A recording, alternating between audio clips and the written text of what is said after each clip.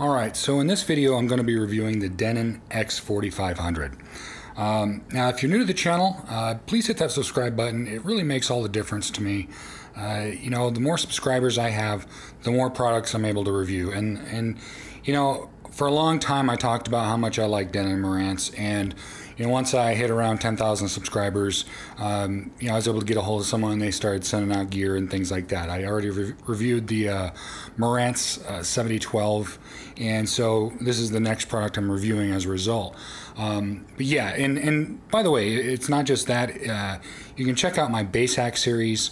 It's basically, the bass hack series is all about just basically tips and tricks I do on my own setup that makes it sound better. And that's not something I'm compensated for or anything like that. It's just something I do for my viewers to help you get a better experience. And so definitely check out the bass hack series, and please subscribe, because again, it really makes a big difference. But yeah, so Denon sent out this X4500, and I'm really happy about it. I'm excited about it because it's a new audio format, and that new audio format is IMAX. Okay, you get IMAX Enhanced with it. But I'm not going to go into all the particular specs of the X4500. I'll say that it has XT32, which is something I'm a big fan of. That's the Audyssey room correction. It's a good system. I like it. I like the way it works. There is no room correction I'm aware of that would set everything the way I set it up. One of my more popular videos is the how I set up my X6200, and in that I go over all the changes I make after room correction. But XT32 is a really good room correction. I definitely prefer it over the basic Audyssey that comes with some of the lower tier units. But the other important thing about the X4500 is it is a 9.2 channel system, so it's really good if you're wanting to do the height surrounds. So your Dolby Atmos, your DTSX, and RO3D, and now IMAX Enhanced, which is a version of DTSX. And with external amplification, so I'm running an external amplifier with this right now. That external amplification allows me to run 11 channels if I want to. So it's a good setup. This is a really, really good workhorse of an AVR. I really like it. I like it so much, in fact, that I believe it's going to be what powers the RV setup. Primarily because I want to be able to say the RV is an IMAX theater on wheels. It's at least an IMAX Enhanced. So it's really cool, because everyone knows that in the realm of commercial theaters, IMAX is like the gold standard. You go to a regular theater at your local mall that's non-IMAX, and then you go to an actual full IMAX theater, because there is a difference. There's IMAX Lite, and then there's full IMAX. The full IMAX theaters are really impressive. And so, and basically what I'm talking about is the audio portion. I haven't gone as far as the video portion. I haven't gotten an IMAX Enhanced TV or anything like that. But the audio is something that I like. And there's not a whole lot out there right now for titles that are in IMAX. There's two. There's one, I don't have it in front of me, I apologize, but I think it's a South Pacific movie. And then the other one is A Beautiful Planet. And this one stands out to me, and I'll tell you why. One of the things about the IMAX Enhanced format, okay, the way I've seen it explained, and it makes sense to me, is that when you go to an IMAX theater, a legit, true IMAX theater, and you hear the audio in there, it's mixed specifically for that theater. And then when that movie, even though it was shot in IMAX, when it gets transferred to DTSX or maybe Atmos or whatever it's going to go to, that IMAX mix that's meant for the actual theater itself just kind of stays on the shelf. It's only meant for the theaters. And the idea is that the IMAX Enhanced is mixes that are actually meant for the theater that is transferred over to the disc, so that you can actually hear the IMAX Enhanced sound in your house. And so what's the point? What's the big deal with that? Well, what I'll say is, having listening to this movie in particular, okay, the South Pacific one was good. I'm not I don't hate it or anything, but this really demonstrated a few things that stood out to me. And it's something I've been trying to articulate, and I've been meaning to do a video on it. But when it comes to elevated sound, when it comes to 3D sound, when it comes to immersive sound like your Atmos and things like that, I think a lot of times people who are mixing these movies kind of miss the boat, because the height channels aren't emphasized. They're not utilized as much as I think they could, or on the flip side, they're overutilized to where it's so much coming at you that you can't really pick it out. Okay, now this is getting real picky on my part, okay, and admittedly so. But there are certain things that I really appreciate when I was watching this movie, because there were parts in it, particularly the spacewalk, where they're in this suit and they're floating through space. They're bumping into things, and it really sounds like you're in that suit bumping into things, because you're hearing something up here and then over there, and it's isolated.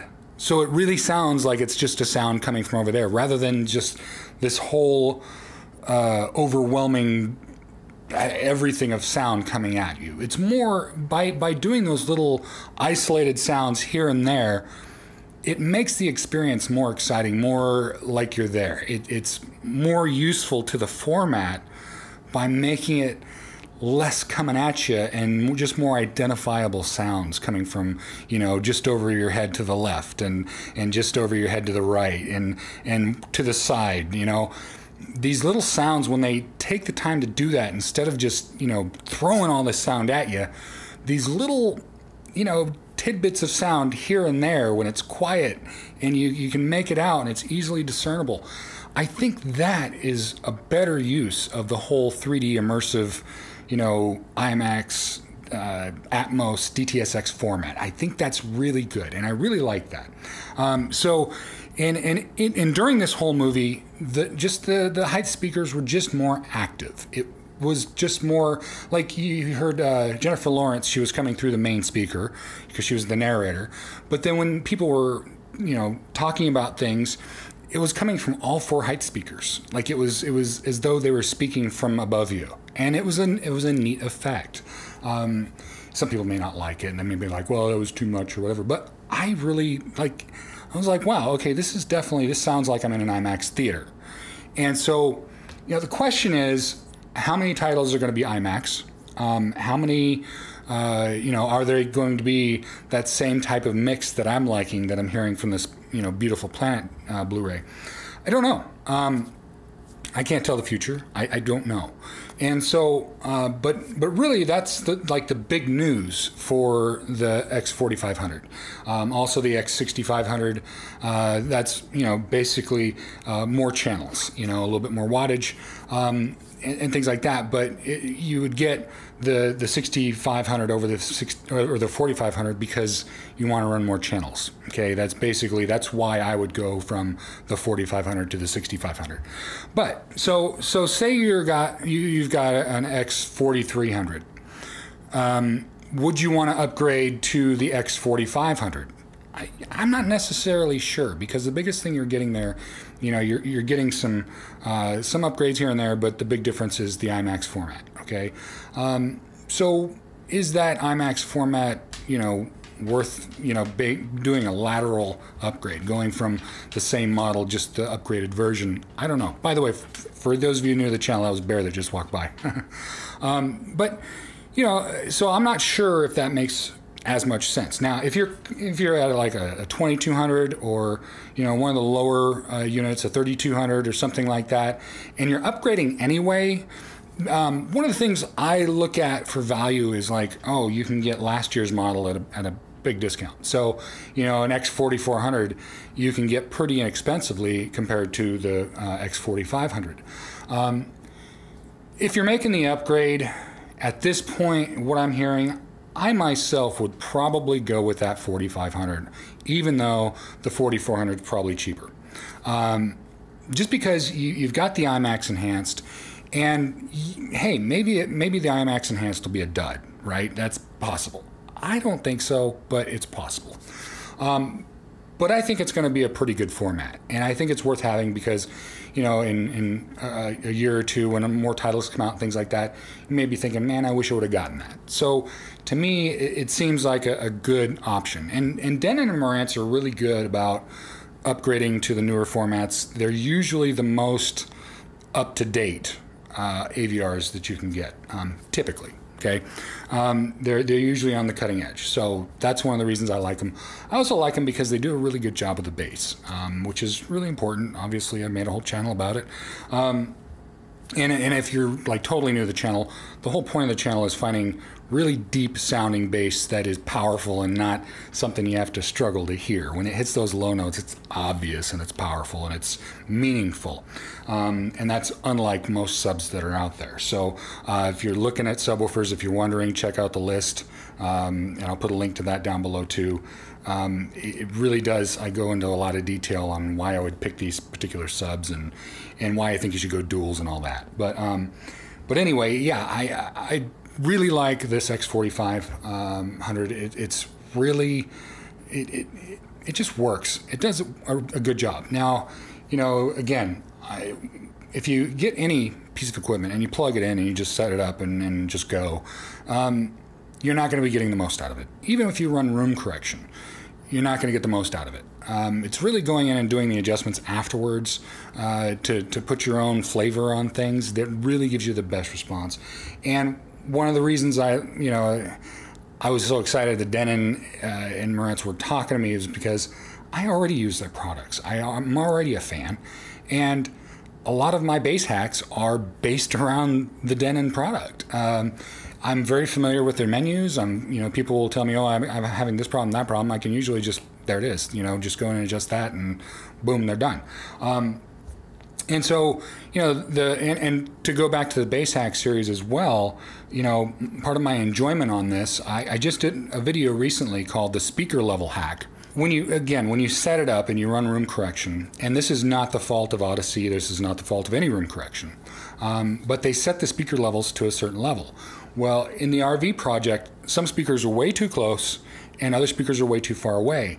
And anyway, you can go see that in the speaker level hack, but essentially I modify the speaker levels and it really improves the whole cohesiveness and the balance of the sound. So, check that out too. But yeah, this is one of those amplifiers that I can blindly recommend. Unless you're wanting more channels, then I could blindly recommend the X6500 or the 8500. Those are like, you're not going to go wrong. They're going to do a good job. They're going to give you that sound you want. And if you want to know how to get the most out of them, check out the Bass Hack series. It's something I get a lot of feedback. People tell me, hey, this is really my whole home setup. It sounds a lot better. And it's from watching your videos. And that kind of response is wonderful to me, and I really appreciate it. But yeah, so with this X4500, I can give a blanket blind recommendation to it because it's just good. It's a good workhorse. It processes all the important formats. It just does a good job. And so like I said, it's probably going to be what's going to be in the RV, so that when I take it out and show it to people, that's the experience I want them to be able to have. And so I think that's a testament of some value as far as that's what I'm picking. Now, who knows? Maybe there's another amplifier that comes along that surpasses that, or that I think belongs better. I don't know. But at this point, the X4500 really does what I want it to do. So anyway, that's my review of the X4500 and some of my thoughts on the IMAX format. And I think they kind of go hand in hand because that's the biggest news of going from the 4400 to the 4500. So, yeah, I like this. I like this a lot. So, anyway, let me know what you think in the comments down below. If you think I'm wrong about something or you have questions, let me know. My audience, the questions you have and the feedback I get from you really does shape the content. And what I want to know from you is what works, what doesn't. And, I want to know what's the favorite bass hack out there, because, I tend to think the distance hack is really a really good one and an important one. But like the level hack and things like that, the crossover hack, those were all they all really change the way the system sounds, and it really gives you a lot more for your experience. So anyway, I'm rambling, but thanks so much for watching. Please subscribe and stay tuned. I've got some more stuff coming up, and I'm looking forward to it. So thanks so much for watching.